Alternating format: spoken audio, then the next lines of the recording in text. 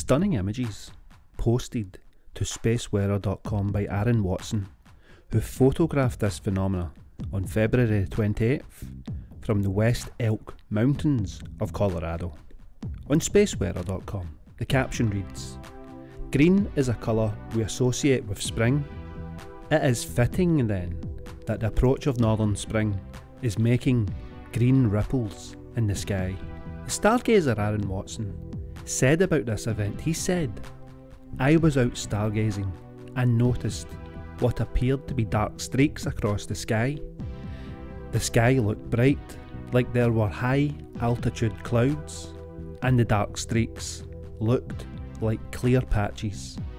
A 20-second exposure with the Nikon D750 revealed the green glow." This is Airglow, a verdant emission produced by photochemistry in Earth's upper atmosphere.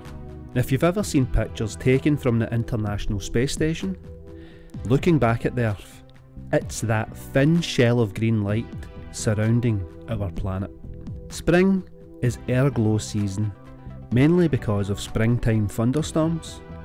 Updrafts from convective storm cells batter the upper atmosphere from below, creating a bullseye pattern of pressure waves.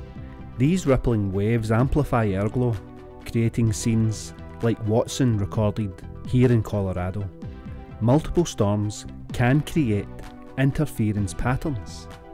Photochemical reactions occur when solar ultraviolet radiation ionises atoms and molecules in the upper atmosphere during the day.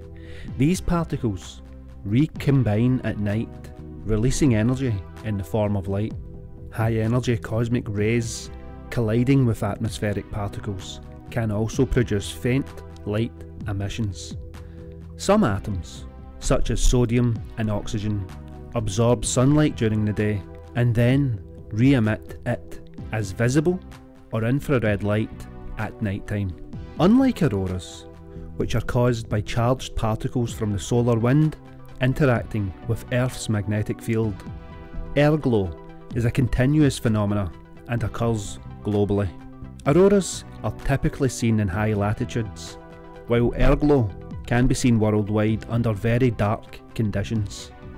Airglow is best observed from space or from the ground in extremely dark conditions, often appearing as faint, colourful band in the night sky. But what do you guys think about this airglow? Comments below. And as always guys, thank you for watching.